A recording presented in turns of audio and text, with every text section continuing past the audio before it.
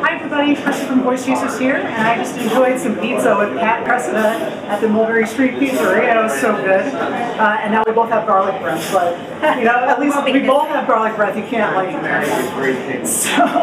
Anyway, you know Kat probably already. She was Dee Dee in Dexter's Laboratory, the Disney parks. She's been in Tower of Terror, Haunted Mansion as Constance Hatchaway. So many video games, so many promos and trailers, and really awesome at voice matching and ADR and looping, which we're going to talk about. But I just wanted to start by talking about social media because you're probably one of the most active people on social media that I know, and I love watching your tweets and your Facebook posts because for me, I'm a big voiceover fan, of course, but also a big Disney fan. And so the stuff you've been posting, just Disney history and the historical stuff is so interesting to me, and I just eat it all up. So thank you. And so if you aren't following Cal already, I think you're at Kat Cressida on Twitter and Facebook and Instagram, right? All three. I love you. And it's funny that you say that though, because I'm really not the most active social media person by a stretch in the entertainment industry. But I think voiceover, because of my passion for Disney, I think I'm very active. Yeah, well, like from a content standpoint, I think the stuff you're posting is wonderful. So make sure you follow Kat if you aren't already. So let's talk about Disney since we've already started there. Okay. But I know that's your background, and your dad was actually an Imagineer in the park. And I want to talk about your childhood growing up in that environment and going to the park, of course, and the stuff your dad taught you as you're looking at the park. Like, did he talk about lighting certain colors or certain shapes or stuff like that? And I'd love to hear like some things that you learned from that. Yeah. So just for clarification, because to me it's very important. Yeah. The authenticity. Please. My dad wasn't technically an Imagineer. He worked with the Imagineers. Okay. He was a freelance graphic designer and worked in marketing and advertising. Oh, that was his expertise. Okay. So yeah, absolutely. So during the late 60s, early 70s, he was very close to a lot of folks. It was WED, W-E-D, for those who know the Disney Imagineering, and then it became WDI, which stands for Walt Disney Imagineering. And it was a very different culture back then. Disney was, for want of, I'm a complete Disney hoe. I'm all about the brand and all about Disney, and very, very blessed to do a lot with it. But truthfully, for those who know, the culture and the brand was going through a bit of a low point during the late 60s, early 70s. Yeah, it was trying to find its way.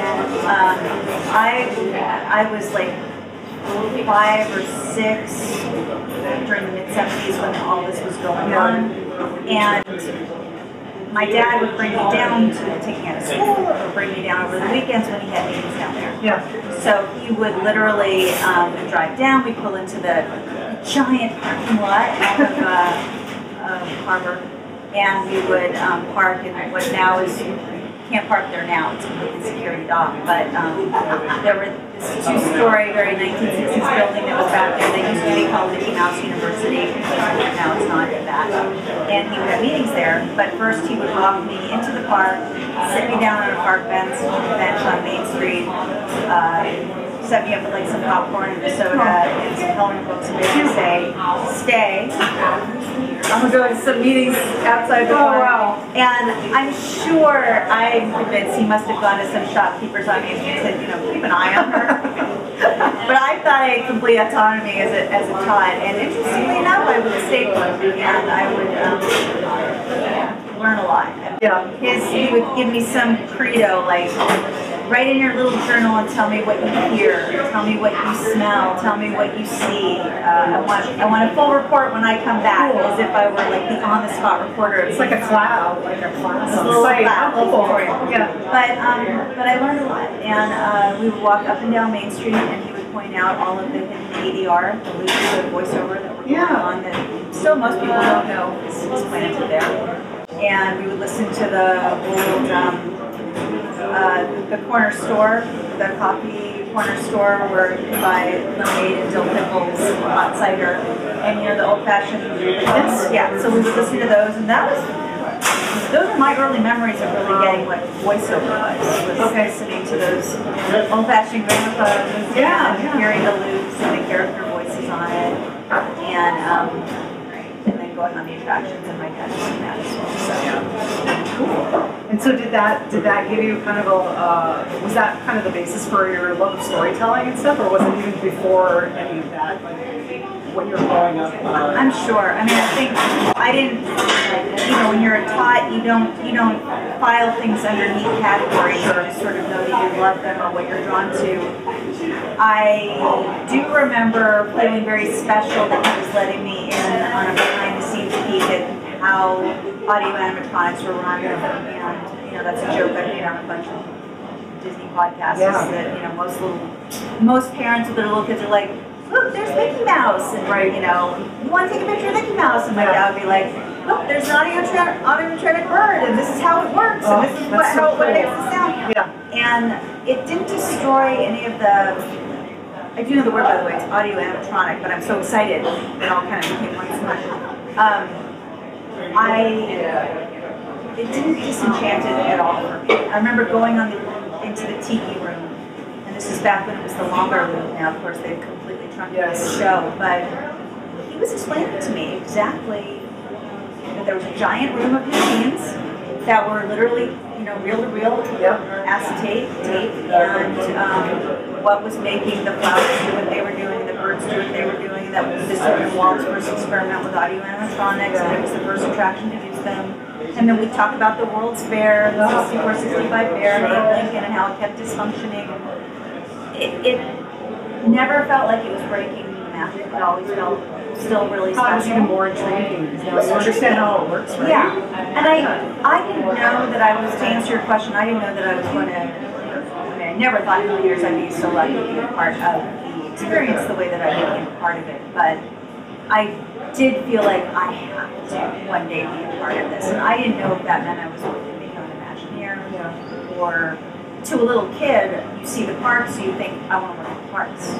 That's what I glommed onto, and that's what I ended up fighting tooth and nail to do in my teens. You know? Yeah. But I didn't make the connection between the parks, voiceover per se, until much later in my whole evolution of my career. Yeah. And then I know that you worked in the park for a little while. What was the first job that you had in the park? And I really only had one. Okay. I worked there for a couple of seasons. I was what's called a seasonal cast member.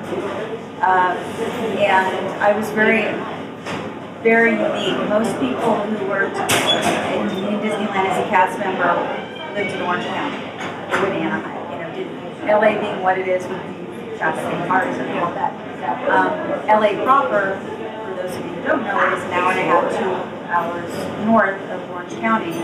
So that's 4 hours of drive time total, plus your time at the park, and that's why my parents were so open-handed and doing it. But so yeah, I did it summer. So you were driving back and forth? Sometimes I would crash at relatives down in the OC, but yeah, I mean, the hour and a half. I mean, in the wee hours of the morning, which was my favorite time to be on the 5 freeway because there's no one else on the road, you can make it easily in about 50 minutes. But yeah, in normal time, it's an hour and a half, 2 hours.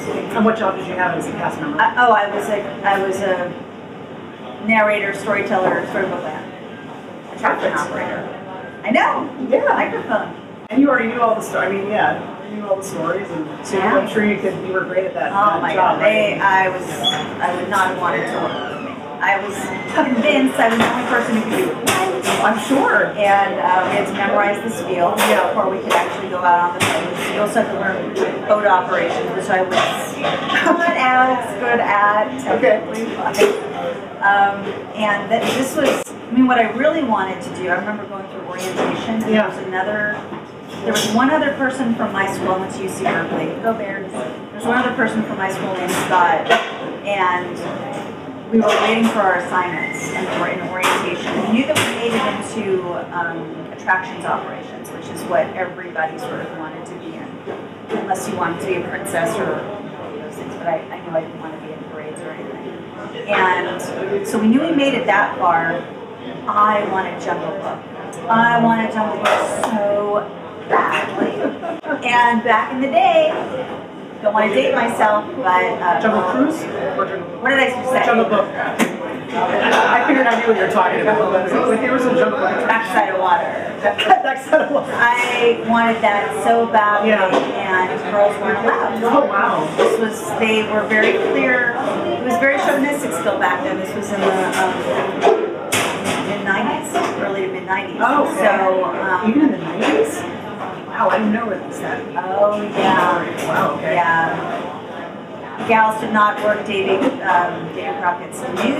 They didn't work anything that required any sort of like He-Man maneuverability, and Jungle Cruise, shooting guns. So those were the guys. The girls could be the cute little cheerleaders on Storybook Land, their little skirts, little cheerleaders. So yeah, I had to default to go into. I would have killed it on Jungle Cruise though, man. Are you kidding me? Yeah. I would love that. And there was one night where we were allowed to flip flop. Yeah. Like it was a topsy turvy, anything goes kind of and you could sign up for what attraction you really wanted to be on. And I did get onto it, but I got sick that night. So I never got to do it? This is my life dream that like one day maybe when I'm really old, someone will say, let's give a shout out to Kat Cressida for her contributions to the brand.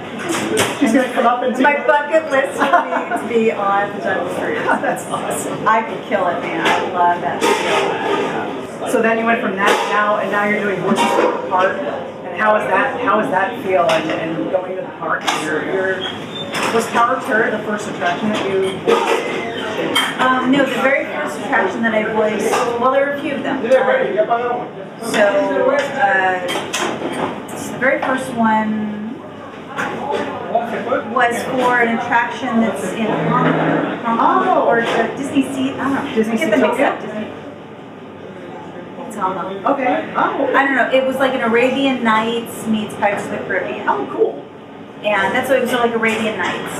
But when they described it to us, they said it's kind of like a ride through, kind of like Pirates. And I'm just doing Walla. I'm doing like a little background, like you hear on Pirates, background conversation going on. You pick up a smidge here or pick up a smidge there. That was the first thing I got to do. And that was really exciting. That was with a small core group. I think that was the only female and the rest were males. Okay.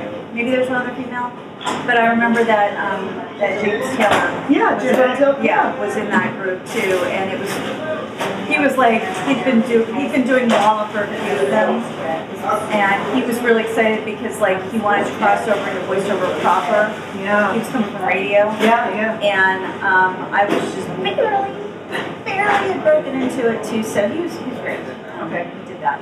And then something I did was hugely exciting. I did, you may recall, or maybe not because it's very forgettable, but they took down Lincoln, yes, and they had this brilliant idea to make it into binaural sound. Yes. With the weird head, yes, with the 3D head cameras, yes, which they don't have anymore. But for the 2 years that they had that, I was part of the loop group that did the binaural sound, and the most exciting part of that was I was standing next to Keith Bennett. Oh wow! And when the casting director said, "Kat, this is Kat. Kat, this is Keith Bennett," and I freaked out. Not just a VO legend, but also Disney legend.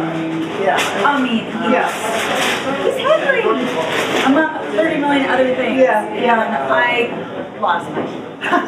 So excited. Wow. Standing next to Henry. I was in awe.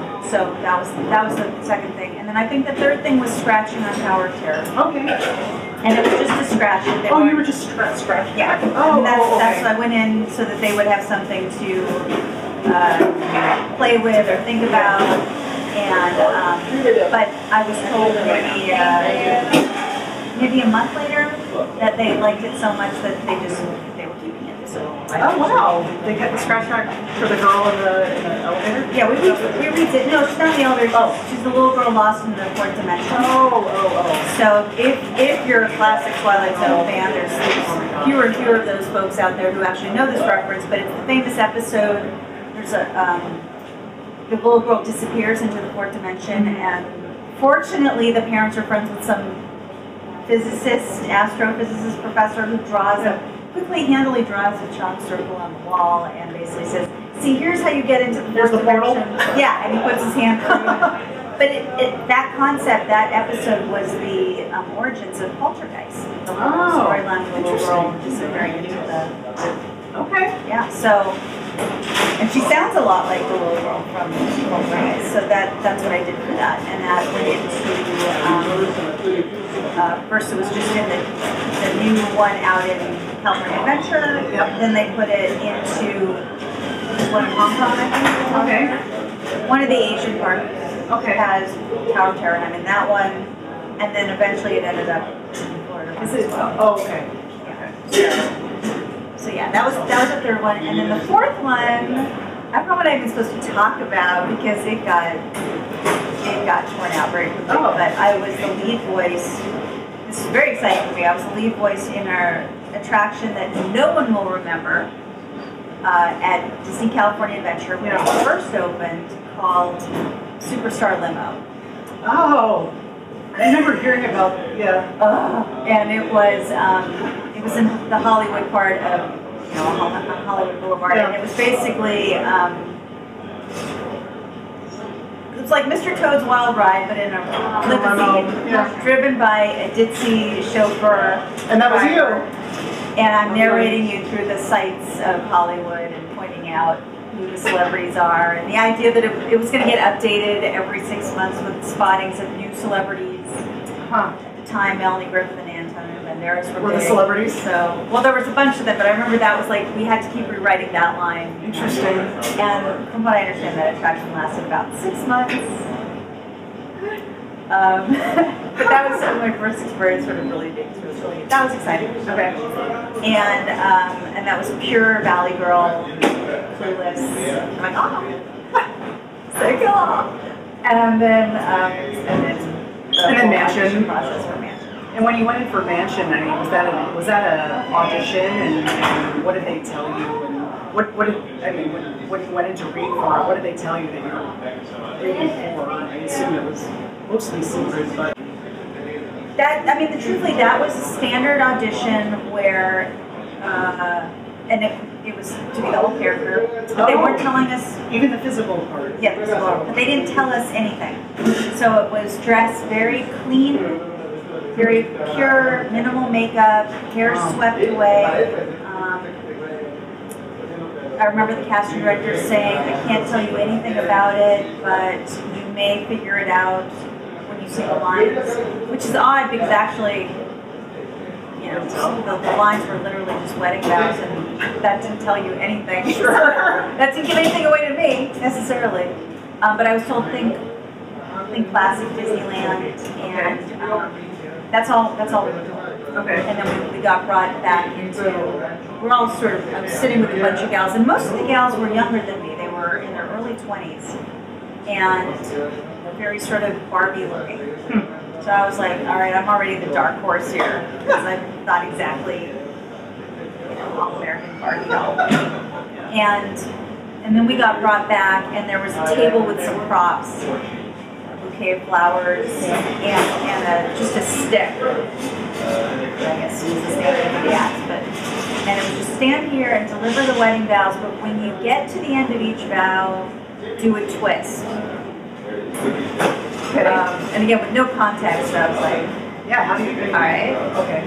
They were like kind of eerie, kind of, enjoy what you're saying, but enjoy the twist at the end and make it kind of dark. And so I just sort of went with that and was like, well, they know what they're doing, so I'll just do it. But it was also sort of awkward because they kept wanting us to do something with the prop, but not move too much. And now in retrospect, knowing what it was supposed to be, now I understand. But at the time, it was sort of like, here, hold this stick. Yeah. And when you get to the end of the line, kind of, do something with it, but don't move too much. Yeah. And, And as it turns out, after that first round, that's when they made the decision, you know what, we need to split this up. And the voice is such an important element of it. Rather than casting, so of course they needed to cast the bride based on Karen's portrait. And she's supposed to be imaginary credo for her was that she was literally the face that any man could fall in love with. You could understand why dozens of men would just keep marrying this chick, knowing that husbands had mysteriously disappeared, or you know, it was pre-internet, but still, you think word would get around. Yeah, she was just supposed to be like the loveliest, most appealing woman in the world that any man would fall for. And then they wanted the voice to be the same thing. And then they were I guess, thinking it through, going, okay, well, you're going to hear the voice when you first enter the attic, and it's going to be the most prevalent. You're going to hear it before you see it, and it's going to be what really defines the character. So at that point, I think they made the decision to split up. Okay, we'll hire one person for the face, one person for the voice. Okay. And there was at least 2 other callbacks. And every callback they would reveal a little bit more, but it's Imagineering, so you sign an NDA and they don't tell you really anything. Okay. And I think it was the final callback I finally got told. You figured it out. Okay. It's for an update for the Haunted Mansion, and what was the reaction when you found out? I almost wish that I didn't know, because the hoe that I am, the idea of, I mean, what are the odds? Updating the bride. Yeah, what are the odds that a classic attraction that I grew up in that inspired me to go into voiceover, that I'm going to end up a voice in it? Because those rides were done in 1969, 67, 68, 69. All those voices in the mansion were in the 60s. And, you know, now we're in like 2006. And so at least, you know, 50 years later, what are the chances they're going to need to update this? And a lead voice, like a main voice in it, not just like Centavo, por favor, you know, some safety spiel or something. So it was surreal, and the pressure that I put on myself, and I know I didn't sleep at all the night before. I know I was on the internet researching every bit about the mansion that I could, because the credo kept being, it's really important to us that the voice sound like it had always been there. Like, we don't want it to have this jarring sensation of new technology, new character. It was supposed to feel seamless, like it's always been there. And maybe you just didn't happen to notice it, or maybe you took a different turn. But they didn't. They wanted it to feel classic, WDI, and then the voice print.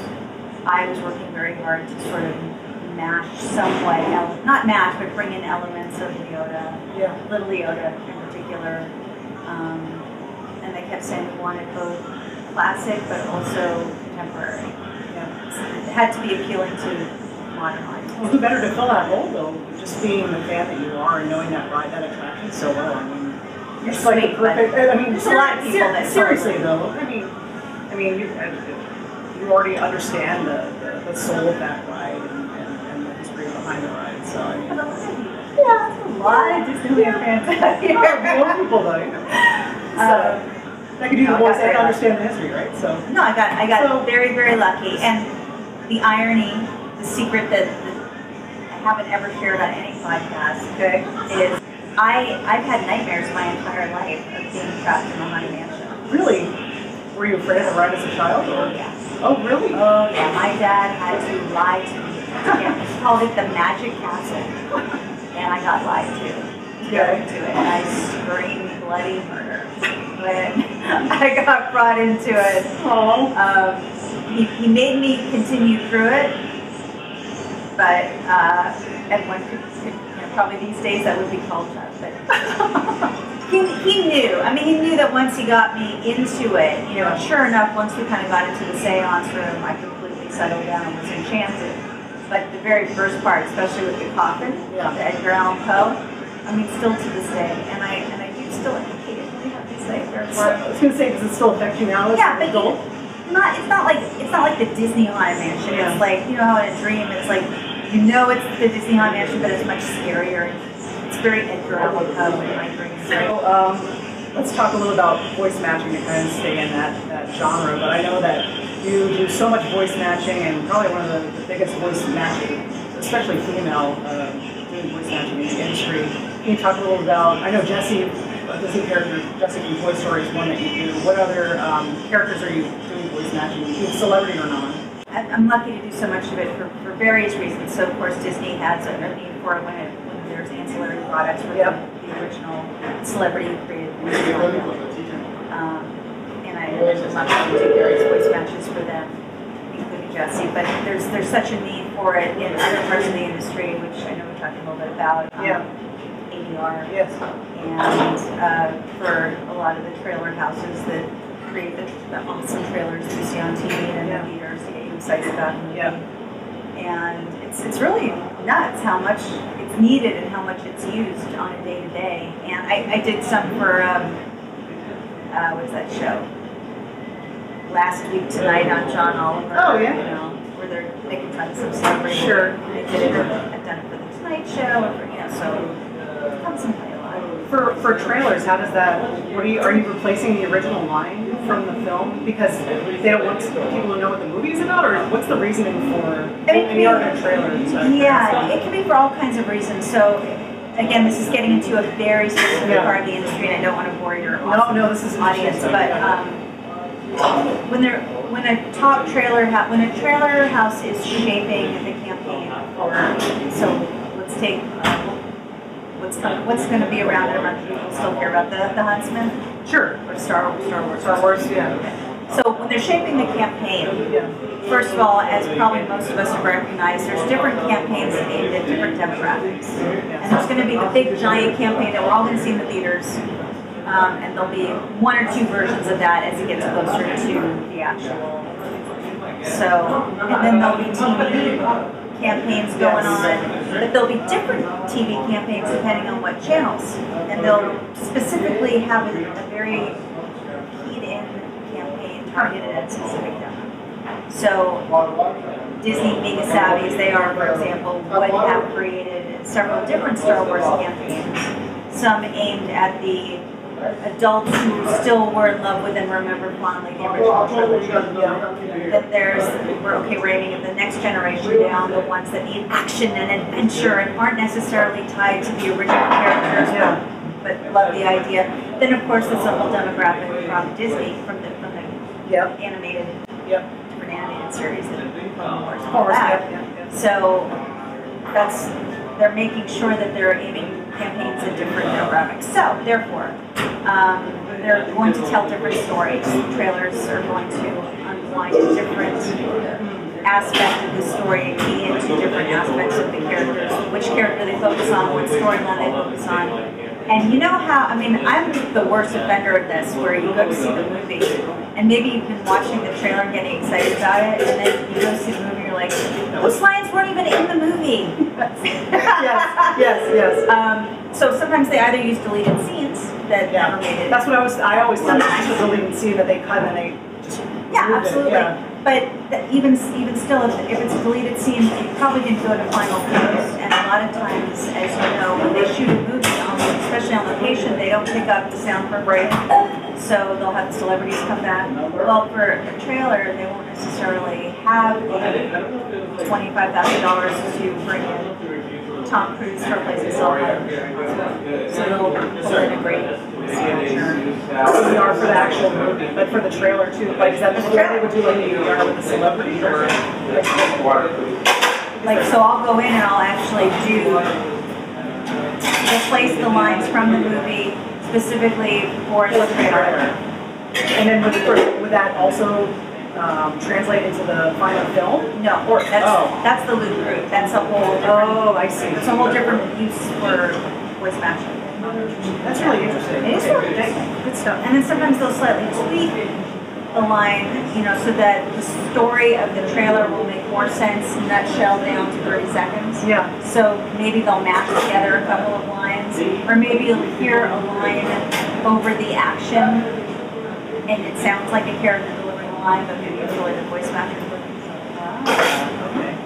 And then, so what's the difference between the ADR and the voice matching stuff, and then the loop group that comes in later?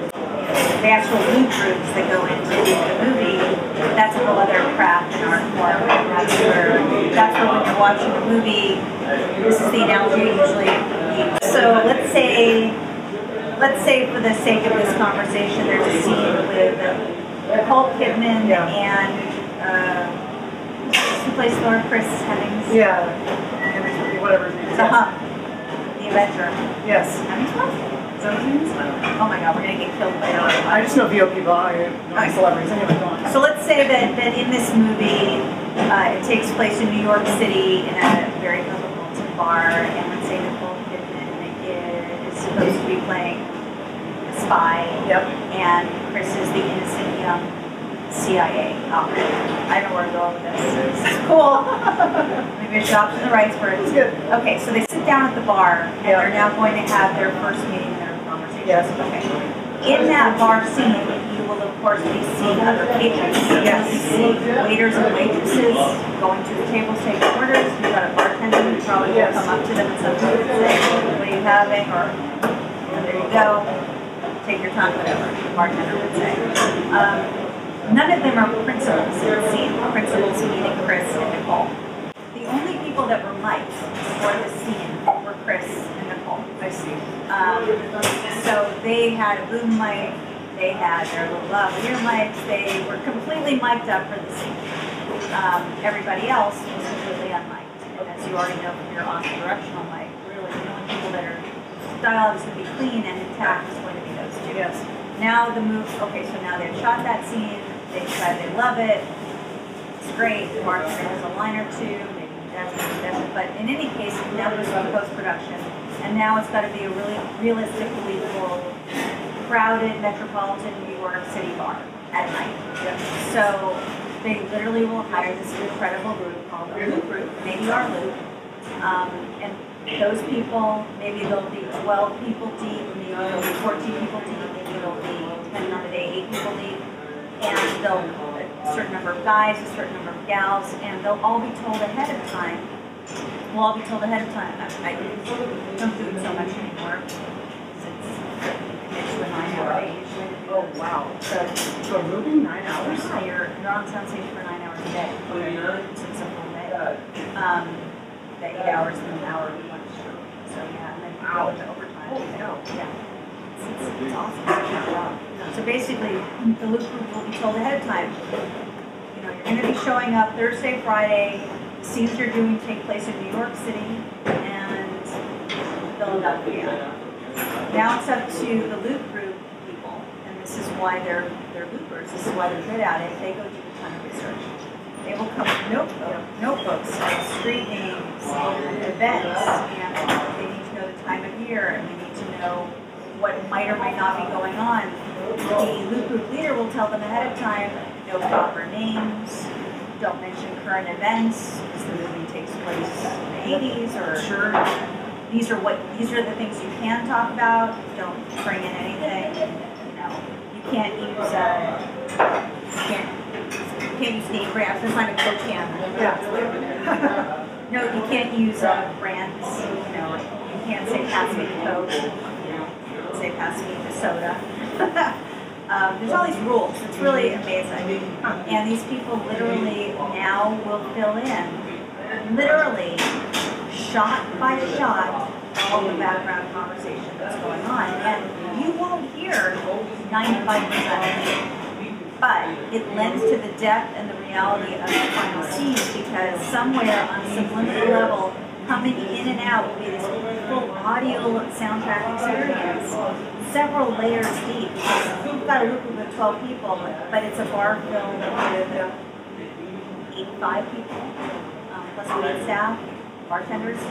You're going to keep relaying that scene down several times and tracking different people. And they'll literally assign you, okay, see the one standing up, and see how it looks like she puts on her coat and then she says, I'll see you later. Kat, you go ahead and you cover that person. Andrew, you go ahead and cover the man when she stops her scene. And we'll literally recreate that conversation. That's amazing. Watching lip sync, watching the lips. And the bartender. And you're just improvising based on what lab. You're improvising based on what's happening. When Doug Stone and I talked about that, and he told me that he did a lot of looping, he told me he used to carry around a briefcase. Yeah. Full of like one section was military stuff, jargon, depending on what he was looping. Yeah. Military, medical, like if he was doing a medical show, he'd have like all this Police. stuff. I had no idea there was so much involved. I always thought it was more like Walla, where you're just kind of saying whatever. Yeah. But I didn't realize it was so involved. It's so specific. I mean, these people, the conversations they're having are highly specific and intelligent. If you watch a loop group, you can't believe how specific and intelligent, and it's a shame because again, 95% of it you will never hear. And maybe they'll never use those tracks or recordings. Maybe it will be so buried under the ambient noise. Because of course what Chris and Nicole are saying and seeing is what matters. And maybe the bartender's saying, you know, if you get a chance or whatever. So yeah, that's the main part of it. And then of course there's the matching that comes in so that, for example, and this is what I've done a lot of for movies recently, where I'll go in for like an hour of the group's time and just do that celebrity that I got hired to match. And do the studios, when they call you for those jobs, do they know Kat has this resume full of, like, you can match these specific celebrities, or how do they know to call you for this actor? It sounds so glamorous coming. I mean, they don't per se. I mean, there's some group leaders that know that, you know, and there's a few celebrities that I think it's not like generally, but just within like the community, she's matched her number, so maybe. But in general, oh, you do for the audition? Yeah, of course. Oh, okay. Yeah, because every movie has a different director, usually a different producer. For them, it's very important. I mean, if you're, and understandably so, if it's a movie star that you spend $20 million on, make sure it's right, and you're now replacing lines of dialogue, and you couldn't get the celebrities are obligated to make best efforts to come back at least for the first 1 or 2 sessions. I think that's in their contract. Okay. The first, but as the movie gets shaped and edited, maybe they won't necessarily still be available. Of course, I think it's most celebrities' choice, of course, to replace their own dialogue, and I'm sure that that's a major consideration. But it's a very big movie. It's a very big deal. Who's delivering the line for that celebrity? And you want the performance to be really strong too. So yeah, you got to do a lot of purpose. And sometimes you're in a small select group because they already know you've done it before, but then the director usually gets final say. What's the difference in the process doing the? I mean, how big is that book when you come in there and you have to do like every permutation in that video game that character might say?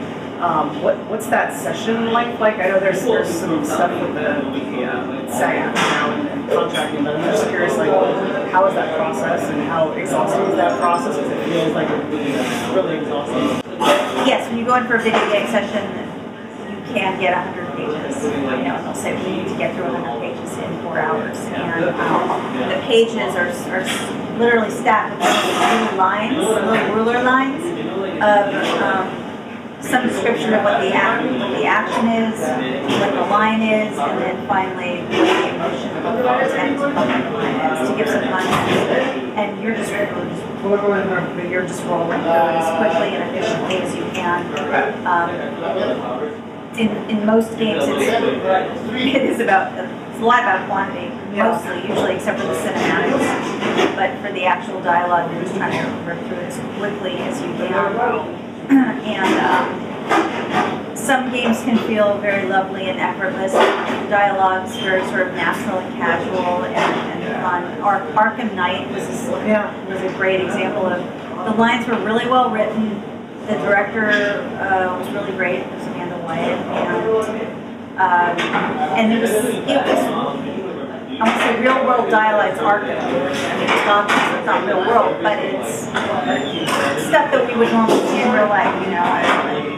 I had a million lines as the waitress at the diner, and it's literally lines like, "You want another piece of pie?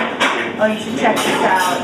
Oh, I heard the penguin's back out on the league." It's like stuff you can say, and that makes it very lovely and very sort of like, "I got this." Where when you walk in other video game sessions, again, you don't get this ever ahead of time because they don't want you leaking it on the web usually, and so you'll walk in and it's like a stack of pages like this, and line after line after line after line, and paragraphs of lines, not just like a liner, but like a whole paragraph, and it's in a foreign language. Like, these games, Elder Scrolls, Yes. Guild Wars, they exist in alternate universes with proper names that we don't have. And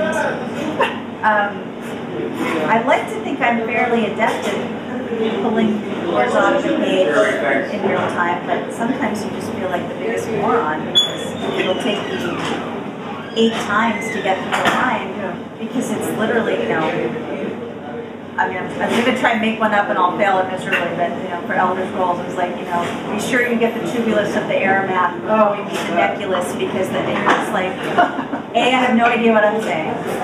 B, I have no idea what I just said, and C, I have no idea if I got that right. And they, of course, they know, and you'll be on a phone patch sometimes with the producers in Baltimore, Elder Scrolls, in Baltimore or something.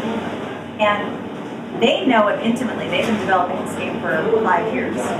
So, you know, you'll do the line, you'll be like, secretly you'll be like, please let me have nailed that, and they'll be like, well, she got everything right but Naramet. It's Naramet, not Naramet. And Cardi's going, you sound the same to me. Okay, get it, emphasis on the first, you know. Yeah. You go, okay, I got it. And then you'll do it, and you'll mess up again. It's like, I swear I do this for a living. I swear I will get this time. And then on top of that, a lot of times you've got dialects. On top of that, so if you're doing like a proper British or mid-Atlantic or whatever your dialect is. Same foreign words. Yeah, on top of the crazy ass words. It's, you're just like, thank God I have a brain. And you leave those sessions just mentally. I leave those sessions drained, yeah. Sure. Just mentally just a zombie for a little bit at least. I just want to talk about on camera for a second because I know that's kind of where the acting stuff kind of started, I think, for you. Is that accurate? Well, for me, the acting stuff started when I was a tot at 4. You could shut me up for keeping on the stage. From a professional standpoint. Yeah, I mean, I never went into acting, and I think this is a treat for a lot of people in my generation. Yeah. Sort of the people who were 80s, 90s. On camera wasn't what it is today. It's so weird to think about that, but for those of us who fell in love with acting, the craft of acting, like the real craft of it, as opposed to the glamorous on camera side of it, for me it was always about storytelling and the interaction that happened between two people. For me, the truly cool, orgasmically awesome part of it was getting lost in that chemistry. And then, of course, what the audience brings to it, their energy and their excitement. And that's something that only makes sense to people who are beside of the theater, love the theater. Sure. That does not translate in Los Angeles for the most part. I mean, really, and I hate to say it, but the only really awesome theater that you're going to find is either in the remote festivals like Europe and Shakespeare, New Fest, and New Hampshire, or back east New York, really, where you get great off Broadway, and Broadway, where you see the best of the best, where you get caught up in a spell for 3 hours and you're part of that emotional experience. It's something that you can't describe to someone who's never been a part of it, and it's something that's really hard to explain to young people. I sometimes, from time to time, I've ended up doing on-camera coaching for celebrities in other parts, celebrity hip-hop dancers or sportscasters who are great in acting or need to learn a little bit about it. And it's hard to explain to them, it's not about the camera and it's not about what the camera's picking up. The real acting, the way you're going to learn acting, how to really engage and how to really, still when you go into audition, 9 times out of 10 for the callback, it's live. It's a live theater experience. You're there in the room with the producer. They call it going to producer. They're in the room with the producer, the directors, the writers. It's live. And to book that role, to really engage that role, they're not checking out the camera still so much. Maybe they will after the fact. They're engaging what's going on in real life here. Because if the chemistry is here, usually it's going to sometimes actually be there. So that's what I was raised loving, was musical comedy. Listening to the Disney records when I was a child, the little tiny 78s, and imitating and singing along with her, speaking along with, Tinker Bell rings for Little Bell, turn the page, storytelling. So that was my introduction. Did you do a lot of theater too? Yeah, a ton. That's all I did. In college and school? High school too? My addiction. Oh yeah. I was very lucky. I grew up both out here and back east, back and forth a lot. Oh, okay. And so I got a lot of Broadway as a little kid. That was definitely in my DNA. But for a couple of years went to Beverly Hills High School, which at the time had an incredible theater department and a lot of amazing Nicolas Cage, Richard Dreyfuss, and a lot of newer generation folks there in this department, came out of Beverly Hills High School. And they had a very intense theater department, very serious theater department. I competed at we had festivals, annual festivals, where all the schools from all over Southern California compete. And I was in groups. The groups were 6 people or 6 people, and you would recreate one dire Van Frank. Yeah. And I was in groups with David Schwimmer was a senior when I was how funny. I was a freshman. And Johnny Sullivan for a while was Broadway, plays Matthew Broderick. So I had a really great. Having that base is so important too, that theater base. I know. Yeah, it seems like people either have a background in theater or stand-up or music sometimes, but usually it seems to be like one of those three. So it's interesting. Yeah. So to answer your question, when I went into on camera, it was a default because I knew I stepped out of the behind-the-scenes career that I first gone into out of Berkeley. Did that for 3 years, and then was like, well, I really miss acting. But I was in LA, and the idea of going back east to start from scratch to become a theater actor, it just seemed daunting, at 25. And I went into on camera really as a default because I wanted to do acting, wanted to give myself a shot at it, and that's what was out here. And I know that sounds weird, but I never had this feeling of I want to be on camera, do that. And I really thought the idea was, and this sounds weird, but the idea of it was to go into it, get it out of my system, join a local theater co-op, and do some legit acting. See what it felt like to go on camera, but I knew I was going to fail. I mean, I literally thought I'll fail at it miserably because I've never wanted it. It's never been something that I was dying to do, and it's so hard to break into anyway. I'll fail at it miserably. I'll get it out of my system, and then I'll go back to it and practical. And then weirdly enough, I just flipped out and booked. Wow! Like within the first month, I booked a major Folgers commercial. Oh, really? It was this whole series of campaigns that were very big in the day. The best part of waiting. That song in like a million of these commercials. And I was in one of those, and I didn't know.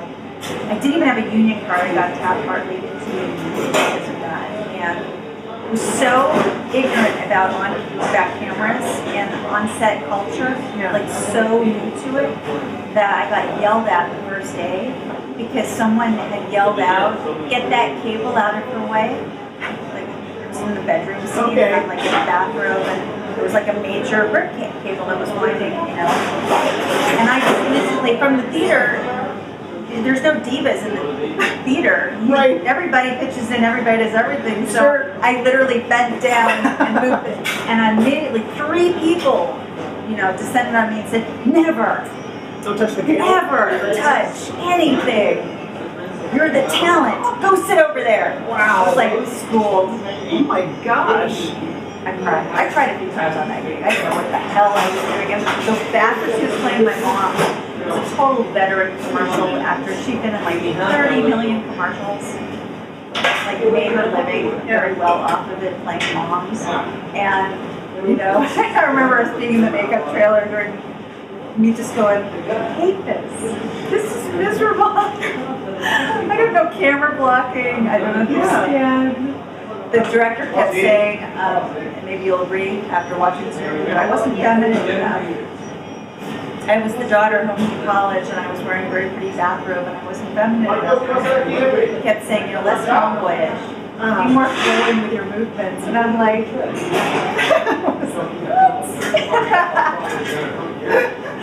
not exactly I'm not the tomboy. Exactly, so I don't know. Wow. It was an interesting experience. So So if you had gotten it out of your system and you went and done something practical, what do you think that would have been?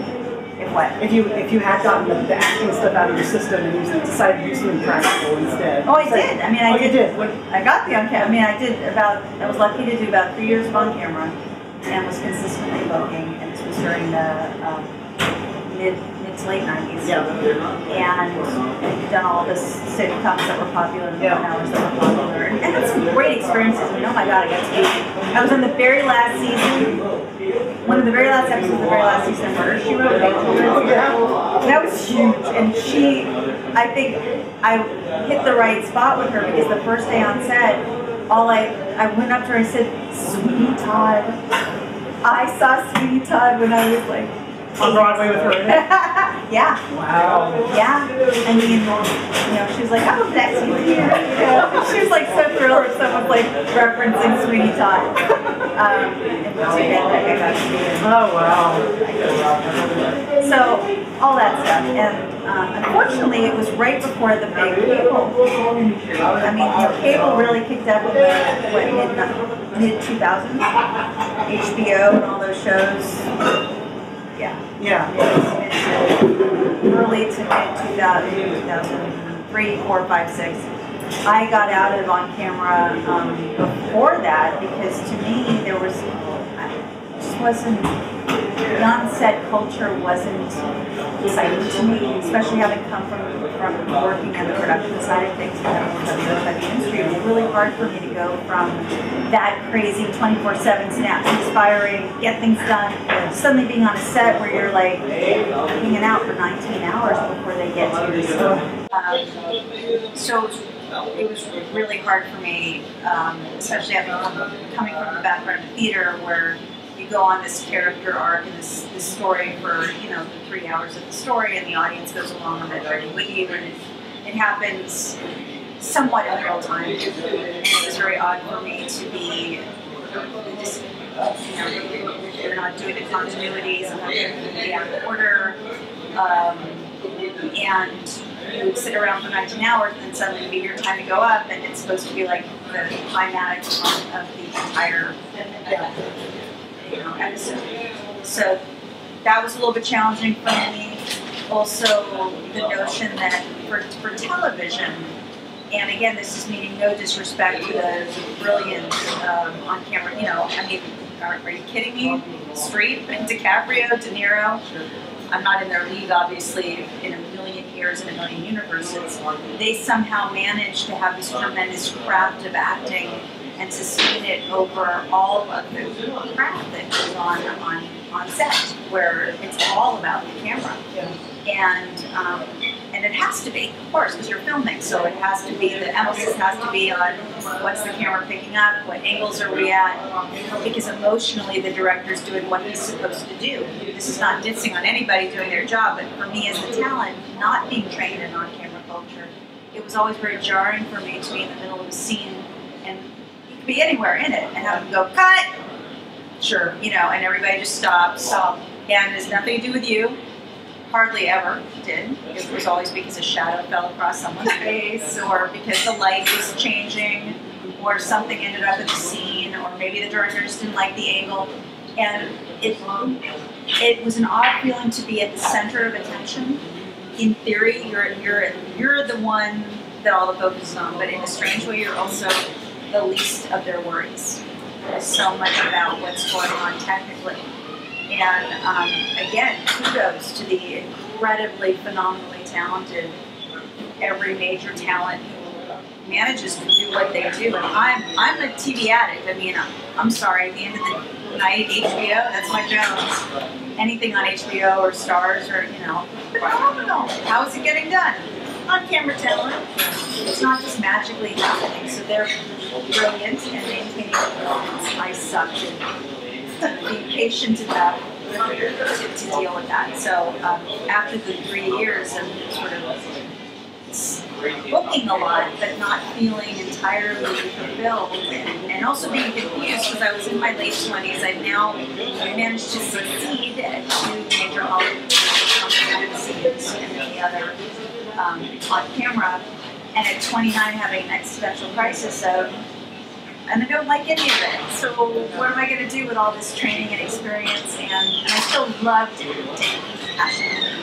And I got very lucky because on the very last gig that I was in, one of the very last major gigs I was in was a sitcom for Teo Young called The Naked Truth for NBC. And she was dating David Duchovny. And we were shooting on the Seinfeld stage during a hiatus.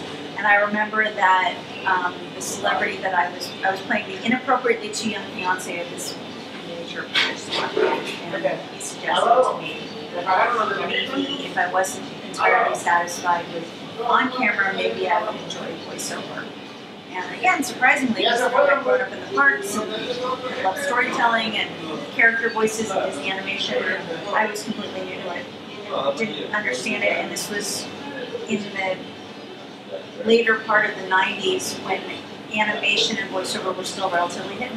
Yeah. When you were doing your magic of letting people know what it was, most people outside of the, and I was in the industry and I didn't even know what it was. I had to go to workshops to learn it. So let's talk a little about animation.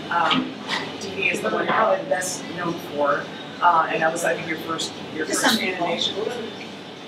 To me. I always find it fascinating because if you go to E3, yeah, and you're there, you know, the video game people know me for your video game stuff. Yeah, and if you go to D23. All they care about is my Disney stuff. And it's often surprising to me how surprised people will be that I've ever done anything other than what they know me as. Like they'll be, it's very jarring for them. Yeah. You know, like I still see sometimes on, you know, social media. There was a whole argument chain going on. Electra, if anybody knows Electra, Marvel Heroes, it's a big game for Marvel franchise brand, and I'm the voice of Electra. And there was a whole like discussion chain, passionate about who's done the best voice of Electra over the past 10 years. Okay, and it was bringing up other actresses who had done it. And this is the only time I remember stumbling upon something like that and reading it. Usually I check out the second I know that it's going to be people giving their 2 cents. As I'm a sensitive flower, like everybody, and I don't want to read some of the things I saw. Inevitably you're going to read that, of course. So, but I was reading it, fascinated with what they were saying about the character. They were very passionate about what her voice should sound like. And fortunately, at least 75% of them were like,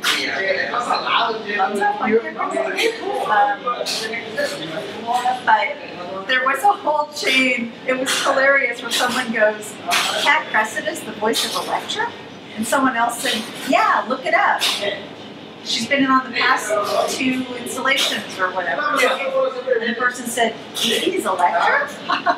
And the person said back, you know, she's also the bride of the mansion. And the person was like, they said something funny like, that just flipped my shit or whatever. You know, like to me it was like, yeah, it was nuts that I would ever be anything other than what they portrayed me as. So it still surprises me because I feel like saying to them, yes, we're in voiceover because we do like to do voices. So back to the first animation gig, I think there was a voice match gig that you were hired for. Is that accurate? Well, originally, because it had been a pilot. Yes. And so the girl who had done it, it was a thesis project actually at Paulsen, which is astonishing. Gendy Tartakovsky, immensely talented. Yes, it was his thesis project to graduate from CalArts.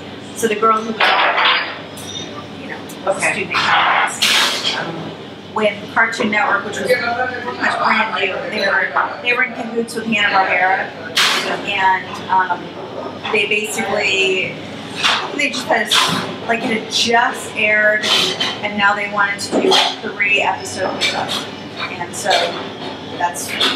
they needed to find someone now to take over the voice for the actual show. Okay. So yeah, started out initially, here's what she sounds like in the pilot, here's what I'd like it to sound. It very quickly, I mean, Gendy took it into another direction fairly early from when it had. So the first time working in that genre, what was it like working in that room with so many other really people that are so seasoned in that art? What was that like being in that room? Yeah, I mean, that was bananas, because it doesn't usually go down that way. Most series do not afford the entire cast in the room at once. And particularly if so much of the dialogue is on just two characters. But Gendy, this was his first major gig, and he had sort of this vision for how he wanted it. He really wanted everybody there. And I look back and I'm astonished that some of those people were okay, just sort of like chilling on stools for 2 hours waiting for their lines to roll. But yeah, I mean, I was really legends. I mean, they're still legends. I literally just kind of fallen backwards into voiceover and was still learning mic technique and still didn't understand what being off axis meant and how to play with the mic and its levels. And suddenly I'm in a room with Jeff Bennett, Paulsen, Frank Welker, Tom Kenny, who wasn't SpongeBob yet. Right. Chris Kavanaugh and Kat Cressida, and then occasional other walk-in people, and it was mind-blowing. I mean, and I didn't know enough to know how extraordinary these people were because I was still very new to voiceover. Sure. I certainly knew some of their characters, or someone had told me, they were for the most part, so gracious and, oh my God, so patient with me, because I was really learning it. Along with Gendy on the other side of the house, we both sort of on our first major assignment, and feel really fortunate. Do you have any Christine Kavanaugh stories from when you were recording that you can share? She's amazing. I mean, she was so egoless. She didn't have, a lot of actors, rightfully so, when I was getting into it, had a sense of, you should know who I am because of what I've done. That's sure. Sort of what they carried with them. And she had none of that. And in fact, she would get about what she did. She wasn't about that. I remember she drove a very modest car, which put me at ease immediately because I was still like in my little starter Toyota Corolla. And she was very sweet, and she would explain. In between takes, she was explaining to me what certain things meant. And then she invited me out for I think we went out for a bottle of wine or something, just after maybe a couple of weeks of episodes, just to talk, just to, I think, relax the kid sister who didn't know what the heck was doing at the microphone. Yeah. And we didn't really talk about voiceover. In fact, I remember being astonished when we went back to her house. She had a really cool, funky, awesome Hollywood Hills house that she was living in. And I remember seeing the artwork, and it was probably the first time I knew she'd been a Rugrat or Rugrats, and she didn't talk about that at all. And I remember being like, oh my God. She was like, oh. And people had done tribute art and fan art, and she had a whole wall of that. Oh, that's so awesome. And I was just smitten. I couldn't believe how modest and awesome she was. I can't say her. She was so kind to me. So kind to me. That's beautiful.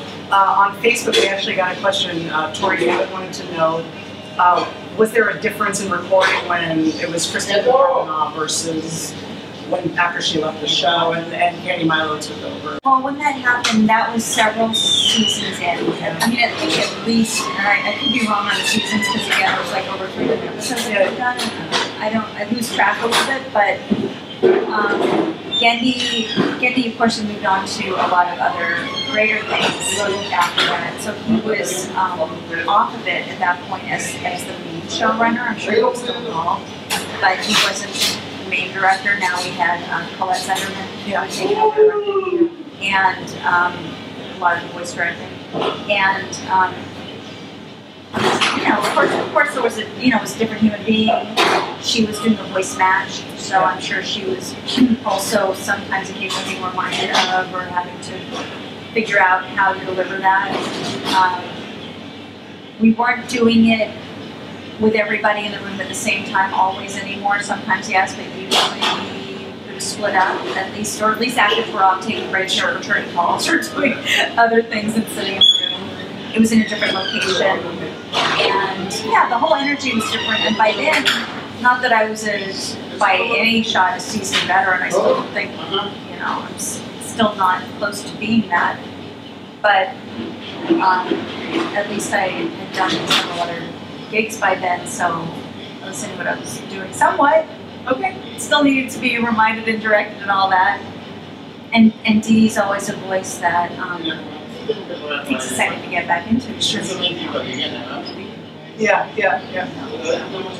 Is there anything you're working on now that you can talk about that's coming up that you can reveal? Or I know that's the thing. You can. I know most of you can probably. It's very weird too, because in the on-camera world, they want people to try getting people excited, but in voiceover work, it inside enemies. So I'm ongoing in Guild Wars, and a lead voice in the next DLC. The next something exciting to be released, an update, an upgrade, a new adventure that's going to be coming out. And that's very exciting. Just recorded more Marvel Heroes, Marvel Universe, which I think just came out. I think someone was tweeting at me that it sounded great and that it was like an all new. So I think that just released. Master of Orion doesn't come out until around April. Okay, June, summerish. That's very exciting. And all that. A lead. There's 7 races. I'm races.